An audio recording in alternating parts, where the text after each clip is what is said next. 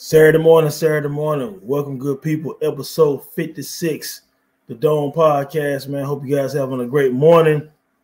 Look, sitting back chilling. I got the Pimple Butterfly on right now in the background, just vibing to some Kendrick, man. And I was thinking, a lot of comparisons over the last few years on Twitter about 50 Cent and Lil Wayne.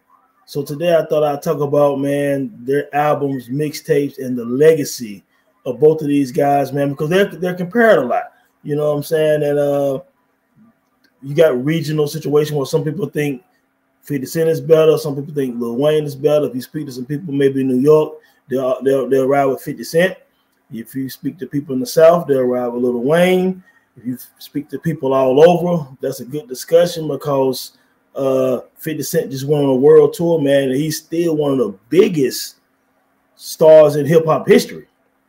You know what I'm saying? All foreign countries, man, selling out stadiums and everything like that. And I think in that regard, globally, you know what I'm saying, he's probably bigger than Lil Wayne on that global scale as far as concerts, you know what I'm saying? But is he bigger globally the way critics look at it, the way you know what I'm saying? Just the average fans maybe in the States. How do people in the States look at 50 Cent and Lil Wayne? How do they look at their discographies and music and impact and influence on the culture?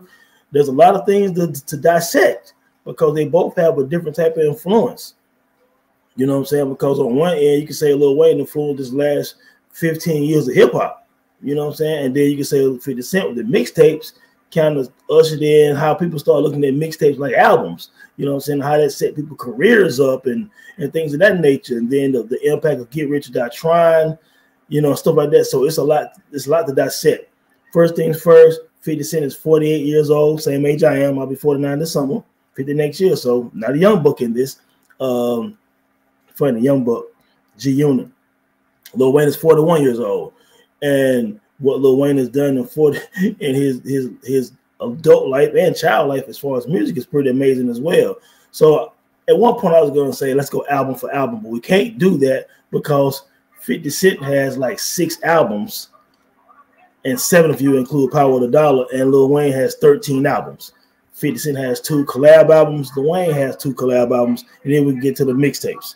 So what I was thinking about doing is say, hey, just for the fun of this first part of the podcast, we'll talk about his 6 albums versus 6 of Lil Wayne albums, maybe. Let's kind of see how that go. You know what I'm saying? So what I was looking at, for example, was I consider Power of the Dollar. It is an album. You know what I'm saying? At first, I think some of the songs that ended up leaking and it was going to be like an EP or something like that. There was some rumors about that. But Power of the Dollar as an album got shelved. Dope album. You know what I'm saying? So we would say Power of the Dollar versus because I'm going to use the Carter series. There's like 5 Carter albums. You know what I'm saying? And then we could use some other Lil Wayne albums, but Power of the Dollar versus the Carter one. Now, that's interesting because, again, it depends on me personally. I'll go with Power of the Dollar because my style of rap in that regard, I lean towards 50 on that comparison. I love Power of the Dollar. Obviously, man, one of my favorite 50 Cent songs is Ghetto Quran.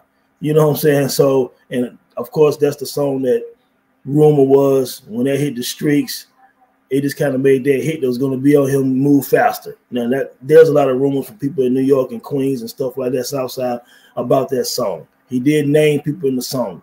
Some people call that some dry snitching. We know 50 was real one, that he was in the streets for real, so he was naming people because he didn't care. You know what I'm saying? Because he is one of those rappers that really was in that life. So I don't think that it was no kind of snitching. No, he was just speaking facts on people from his hood. You know what I'm saying? So, but I lean towards that Power of the Dollar, you know, over Carter One. Even though Carter One is hot, you know what I'm saying? I really like Carter One, the singles, I like the production. I mean, I think it's dope, but I just lean towards the style that 50 Cent was displaying on Power of the Dollar. You know what I'm saying? Looking at obviously Get Rich or Die Trying versus the Carter 2. I mean, Get Rich or Die Trying is a juggernaut album. You know what I'm saying? In the sense of it's the biggest album for a debut artist on the mainstream level since Snoop, 10 years before that. Because Get Rich is 2003, The Doggy Style was 1993, excuse me. And I think they both sold over 800,000 in the first week. It went on to sell millions of records. 50 Cent ended up selling, I think, over 10, 11 million records with Get Rich or Die Trying. So impact-wise, me going to the record store and buying Get Rich or Die Trying, literally outside the store, people were driving around. You couldn't go anywhere without hearing it. If you was in any kind of hood on that release day and days after that, the impact is legendary. One of the probably top 2 or 3 biggest impacts from an album release in hip-hop history. You can look at Wu-Tang Forever, Midnight Sale when it dropped, or Biggie's Life After Death when it dropped, and even Puff No Way Out album when it dropped. Outside of that, man, not too many releases were bigger than those albums. The Chronic was a big release, you know what I'm saying, and stuff like that. But what 50 did was incredible. I probably listen to the Carter 2 now more. You know what I'm saying? I think the Carter 2 is apex Lil Wayne, from the intro, the songs, the styles, everything he did on Carter 2 to me showed peak Lil Wayne. So I listened to Carter 2 more than I listened to Get Rich or Die Trying in 2024. But the impact and everything, you're going to have to get an edge to 50 Cent. You know what I'm saying? So I give that edge to 50 Cent, though I do listen to the Carter 2 more. Those interludes on the Carter 2 and the intro and the outro of the album with that same beat, Wayne is killing. He talking about make the finish line. You know what I'm saying? Like, yo, he just every song on it, the Robin Thicke song, man, the joint, man. When he rhyming about meeting cats on South Beach, and cat walked up to him on a freestyle and battled him. He's like, dude, I ain't doing that. Get these cameras off me. And then that song came in or whatever. Yeah, man, it was. Then he had like Shooter on that, I believe. That's the one with Dick, I believe. Man, I just really love that album, man. He got that song with Dog Pound on there. Yeah, very dope album. I think that both of those albums are, you know, classics in their own rights. You know what I'm saying? You guys know I don't use those words lightly. Now, this next one interesting because unlike a lot of people in 50 Cent Decipher, I love the Massacre. I like In My Hood. I like Ski Mask Way, Baltimore Love Thing, God Gave Me Style. I thought it was real introspective, man. Rider music. I'm gonna tell you, if you take off, I didn't like Piggy Bank. It was kind of funny, I guess. You take off that, was it Candy Shop on there? I'm not sure Candy Shop on there, but it was a few commercial joints on there. He was reaching again, and because you know he had that success with 21 Questions and stuff like that on Get Rich. But there was a few songs on Massacre that were terrible. But the good ones, if the Massacre was cut down to me to 14 songs, it would have been incredible. Now, of course, it was a commercial success, you know, 8, 9 million copies, whatever. But that's going up against the Carter 3. And the Carter 3 is commercial apex Lil Wayne. The Millie is the biggest song of that, probably that summer, you know what I'm saying? And all the singles on even Lollipop was huge. All the singles was huge. The sequence of the song was huge. I like the joint with Fab and Jewels on there. It's just a very dope album. Got to give Lil Wayne the edge. I was on Carter 3. I listened to the tracks on the Massacre more than I listened to Carter 3. So right now I have that like 2-1-50. But then you're going down to the Before I Accept the Curtis album and Carter 4. Which one you like? I think they're almost even. I think Curtis' album is all right though. You know what I'm saying? I think it's not a bad album. Couple of good songs and a couple of cringe-worthy songs on there. But I think I might give that edge to the Carter 4. You know what I'm saying? I do like what Tech 9 did, Andre 3000, Nas and all them did on the Carter 4. I like the way his guest appearances were still on Carter 4. It surprised me. Carter 4 is a little better than I thought it was. So I'm gonna give Carter 4 the edge over Curtis, man. Before I Self-Destruct in Carter 5. Some people really like Before I Self-Destruct. You know what I'm saying? Carter 5 was okay. You know what I'm saying? There was some joints on there. I probably listen to Before I Self-Destruct over Carter 5 though, but personally, but I think the masses will probably pick Carter 5 over that Before I Self-Destruct. Now the interesting thing is Animal Instinct 2014. 50 came back again. I liked it. I was hoping that he was going to drop that other album that was being rumored. The name escapes me right now, but 50 did have the Street Kings or something like that. He had some other album that he's supposed to be working on, and I want to say a few songs ended up leaking, but it never came out. But we did get, I think, that Animal Instinct. you can put that against which one of Lil Wayne albums, because again, you're talking about 5 albums versus 13 albums. They got The Block Is Hot, you got 500 Degrees, you got Lights Out. So just based on the multitude of albums Lil Wayne has, I would give that to Lil Wayne regardless. You pick one and then The Block Is Hot is dope. You know what I'm saying? So I think when it comes to albums, now we're talking about quality. We got 13 to pick from Lil Wayne versus the 6 from 50 Cent. Then we got the collab albums. 50 has Beg for Mercy, G-Unit album. That's probably considered a classic to a lot of 50 Cent fans. And then Lil Wayne has Like Father, Like Son with Birdman. Then G-Unit's second album, Terminate on Sight versus the Welcome to College Grove with 2 Chainz. I'll give 50 and G-Unit those edge on both of those personally. You know what I'm saying? So I really think when I look at it like that, my preference, I like both discographies kind of close to the same when it comes to the albums. You know what I'm saying? Even though Wayne had more to choose from, there's a few Lil Wayne albums I don't love. But the ones I really love, like the Carter 2, 3, and 4, those are some stellar albums from Lil Wayne, man. And quality-wise, I would put them against 50 Cent. You know what I'm saying? So that's interesting. Like, who do you think has the best albums? If you could pick the top 3 albums from each person, I think that would be interesting, because again, this is really a situation of 2 juggernauts from 2 different regions. And I know people don't want to say regions matter, but they do matter, because some kids in New Orleans or some kids in Florida and stuff like that, if you ask them who the best rapper alive between 50 Cent and Lil Wayne, a lot of them gonna say Lil Wayne. You know what I'm saying? Like, that's just the truth. A lot of people in Georgia and you know, Mississippi and New Orleans, Louisiana, all this stuff down here, a lot of people gonna say they like Lil Wayne albums better than 50 Cent albums. A lot of people down here gonna say Carter 2 is better than any 50 Cent album. You know what I'm saying? A lot of people down here gonna say Carter 3 is better than any 50 Cent album. Now, there are some hip-hop heads in the South also who not stuck on region. It's just based on what they think is dope. And the region don't necessarily influence them like that. They might say 50 Cent albums are better. You know what I'm saying? But I would think that, you know, down here, Lil Wayne's going to dominate 50 Cent in terms of all his music. Like, if they had a verses and it was down south, Lil Wayne going to win. You know what I'm saying? Just like they had a verse in New York, 50 Cent going to win. You know what I'm saying? So probably most people in the New York area is going to pick maybe Get Rich or Die Trying over any Lil Wayne album. And I would understand that. You know what I'm saying? And again, down here, they might pick Carter 2 or 3 over any 50 Cent album. So they're polarizing figures in their own region and in hip-hop history.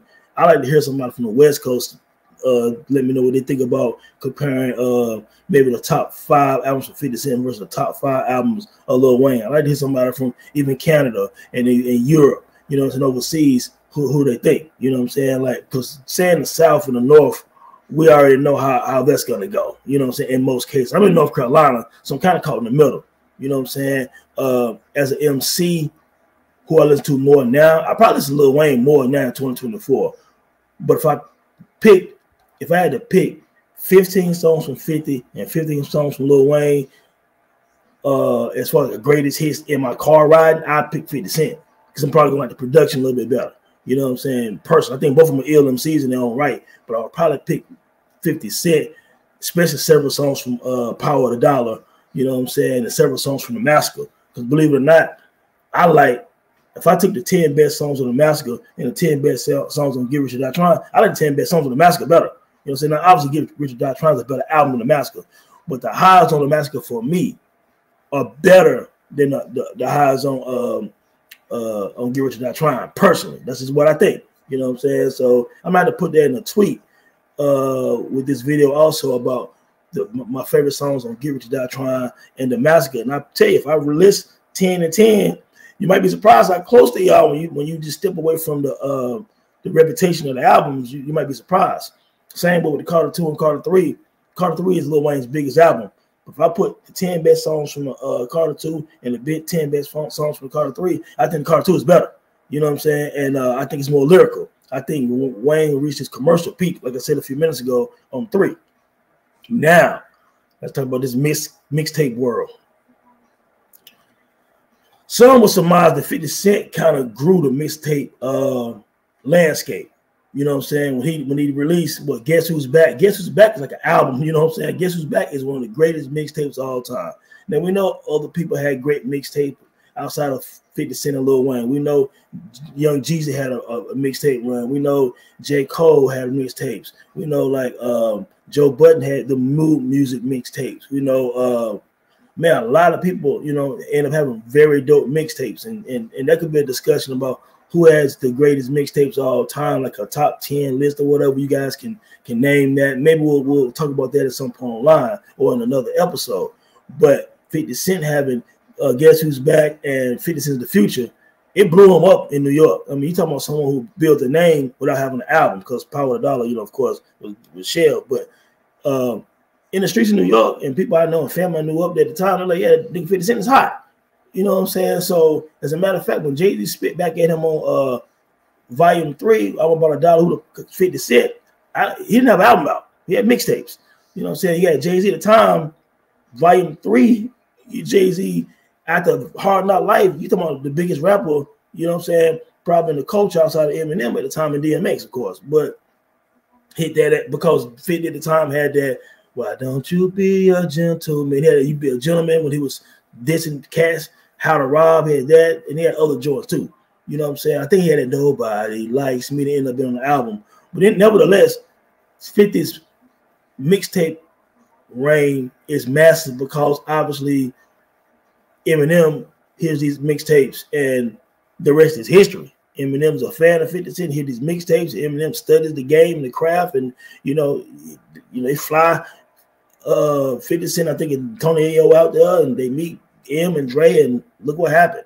You have this whole tree of entertainment that 50 Cent has done as a result of Eminem and Dr. Dre, which we, you know, me and my guy Vague talked about 1999 hip hop on last episode, and if Eminem and the Crime 2001, Dr. Dre don't pop off, maybe there's no real aftermath after that, and there's no 50 Cent. But nevertheless, that's a good episode. Check it out, man. Hope you guys like it when you check it out. But 50 Cent dropping Guess Who's Back, and we are and what 50 Cent's The Future, crazy. And then at the same time, but let's just look at 50 Cent's. Yeah, he has 10 mixtapes, 10 plus mixtapes. So you have Guess Who's Back, 50 Cent's The Future, No Mercy, God's Plan, Bulletproof, and I think 2 or 3 of them all dropped in 2002. I mean, he was on fire, just rapping mixtapes, and then someone started spreading out throughout his career, like War Angel, later Forever King, The Big 10, and Lost Tapes and all that. So he ended up having like I said, 10, 11 mixtapes, whatever. But that the core was started the first 2-3 years of his career, and he was on fire. Now, Lil Wayne, 29 mixtapes, y'all. Probably the most extensive mixtape catalog in hip-hop history. Okay? We're talking about the Dedication series. It's like 6 of them. The Dedication series is awesome. You know what I'm saying? Dedication 1 and 2, Wayne was spitting. And I don't care what region you're from, where you're from, go back and listen to Dedication 1 and 2. You know what I'm saying? Lil Wayne killed them joints. You had the Drought series. You know what I'm saying? You had the SQ. You had No Ceiling series. You know, he had about 7, 8 like EPs, you know, mixtape type joints also. I mean, Lil Wayne got over 30-some projects that aren't his albums, and he already has 13 albums. So if you're a Lil Wayne fan, he provided you with one of the deepest discographies, because when I say discographies, I'm talking about albums, mixtapes, EPs, singles, everything music related. If you consider that, Lil Wayne got one of the biggest discographies in hip-hop history. Probably the top 5 as far as volume in hip-hop history. And if you're a fan of Lil Wayne and Hot Boys and Young Money and all of that, then he gave you everything. Like Lil Wayne doesn't have to ever release another song again, because not only did he do that with albums with 13 albums and 29 plus mixtapes, but he does collaborative joints, and he had a time period in like 2007, 8, 9 where he actually was on more features than probably anybody in rap history. So comparing him to 50 Cent in terms of volume is not even fair. If you want to say quality, or you prefer 50 Cent, or you think 50 Cent is a doper MC, that's another whole debate. Well, we can debate that in here too. But volume, when I look back at it, because I was thinking about let's do 50 Cent versus Lil Wayne discography. You really can't, unless I'm going to exclude a lot of Lil Wayne joints, just pick my favorite 5, 6, 7 projects against 50 Cent. And then mixtapes, I picked 10 of Lil Wayne versus the 10 from 50 Cent. But I can pick most of the dedication joints. I can pick 3 or 4 of the dedication joints. I can pick some of the drought joints, you know what I'm saying, and match that up with 50 Cent.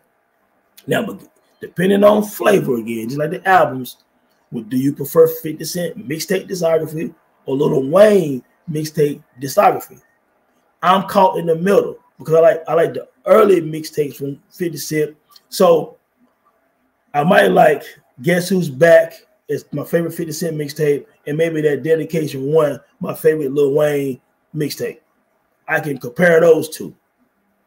I think that I probably like 50 Cent Guess Who's Back mixtape more than any Lil Wayne mixtape.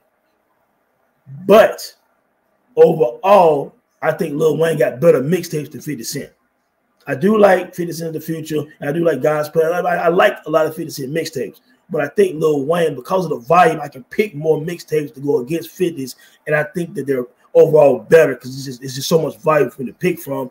I'll give Lil Wayne the edge with the mixtapes. You know what I'm saying? Overall. Now I know that the impact of 50 Cent first 2 mixtapes is probably bigger than the impact of a lot of Lil Wayne's, but I really can't say that too because Lil Wayne at some point 50 Cent died down with the mixtapes. Lil Wayne took that and went to another level with volume, with the way he was doing it, the way they was releasing those mixtapes. It was just something different. So he did kind of change the game in his own way too. So they both kind of changed the game with mixtapes in their own way.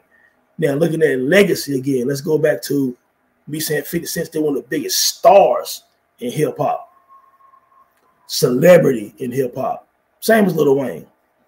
But if you're doing an all-time greatest MCs list, now when Lil Wayne started talking about greatest rapper alive, a lot of people start looking at it like, wow, he is up there. In New York, for example, and on the East Coast, serious question. How many of you guys have ever said 50 Cent was the greatest rapper of all time? How many of you guys have ever said 50 Cent was a top 10 MC of all time? Top 15, top 20 MC of all time? Because I haven't heard, and I know a lot of guys from New York that got podcasts, who got big platforms on IG and on Twitter and everything like that. I don't remember any of these guys ever saying 50 Cent was the GOAT MC or a top 5 MC or even a top 5 MC in New York. Do some of y'all even think he's a top 5 MC in Queens? I ain't talking about success now. I ain't talking about reputation now. I'm talking about body albums and rapping skills. How many people on the East Coast think 50 Cent is the greatest rapper of all time? Okay, now let's talk about the South. Because I know a lot of people with platforms from the South that think Lil Wayne is the greatest rapper of all time. I know people from the South who think Lil Wayne is top 5 MC of all time. I know people from the South that think Lil Wayne is top 15, top 20 MC of all time. I've heard people on the South and the West say, compare Lil Wayne to Jay-Z, Nas, any of them. I know putting them to say, man, he did show you what you got better than Jay-Z did. He better than Jay-Z. And they dead serious. They're not just saying it online, some hyperbole. No, there's people who think Lil Wayne is the greatest rapper of all time. Now, how many people think 50 Cent is the greatest rapper of all time? I've only seen like one person ever on Twitter say, look, 50 Cent was the greatest rapper of all time. And I love 50 Cent.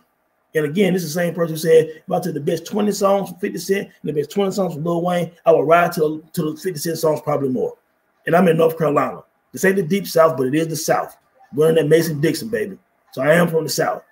And I always represent the South in my tweets and on Twitter and on social media. Even though Nas my favorite MC and Tribe my favorite group, I think Outkast is the greatest group of all time. And I also represent the South to the fullest. But I represent hip-hop to the fullest because I try not to have this kind of crazy bias. My dog is acting up right here, right now. Excuse me. But yeah, those questions are legit questions. I like to know that. So I don't think anyone ever came from that perspective in a conversation or a podcast. So I ask again, how many people from the East Coast think 50 Cent is the greatest MC of all time, or a top 10, top 15, top 20? Because plenty of people down south think Lil Wayne is either the greatest or top 5, top 10, top 15, top 20. West Coast people, again, give me your thoughts on on whether you think that 50 Cent ranking the greatest of all time, where you think Lil Wayne ranked in the greatest of all time. I'm interested to know people on the West Coast, like again, not to exclude Canada and Europe and other places that love hip hop. Yeah, if you follow me, yeah, give me your ideas, give me your thoughts on that. I think that's an interesting thing. Also, do you prefer Lil Wayne albums versus 50 Cent albums? Do you prefer Lil Wayne mixtapes versus 50 Cent mixtapes?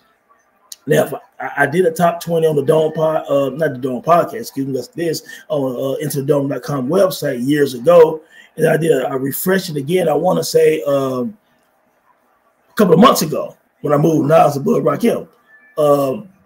But I'll have Lil Wayne between like 12 and 18, I thought, and I had 50 Cent in my top 25, I believe. So I have Lil Wayne ranked all time higher than 50 Cent as an overall artist MC in my top 25 greatest MCs of all time. I do have Lil Wayne ranked higher. I'm not saying Lil Wayne can rap better. I'm not saying 50 Cent can rap better. But as their body of work and their music, I have Lil Wayne up there. Some people got Lil Wayne even higher. And I believe if you look at a lot of greatest MCs top 25 lists from big publications or podcasts or platforms, stuff, I think you'll see Lil Wayne name ranked higher more than you'll see 50 Cent name. You know what I'm saying? But again, let me know your thoughts on that, man. Happy Saturday, episode 56. Didn't want to hold you too long. We up on the 30 minutes, man. You know what I'm saying? Because I know people got things to do. You know what I'm saying? But anyway, man, let me know your thoughts, man. Peace and blessings. And thanks again for supporting the Dome, man, and supporting the website. You guys still going on. I see you guys still reading some of my old throwback articles, man. I got them all kind, man, real quick. From old throwbacks, man, to Shaka Khan, Madonna, Tammy Terrell, Phil Collins, Kendrick Lamar, Jay-Z, Nas, Outkast, Tina Turner. You know what I'm saying? You name them, man. It's on there. Nipsey Hussle joint that people still really like. The Tammy Terrell joint is still the most viewed. Second is Minnie Riperton, man. So I still got all them old joints that's on there. I don't write too much anymore at the time, but I have so much years worth of writing that's on there that people are still finding and inboxing me about saying they read, man. So thanks for that. Thanks for the subscribers, man. Still trying to build the podcast, man. Shout out to that. Yeah, shout out to everybody I rock with, man. Blessings.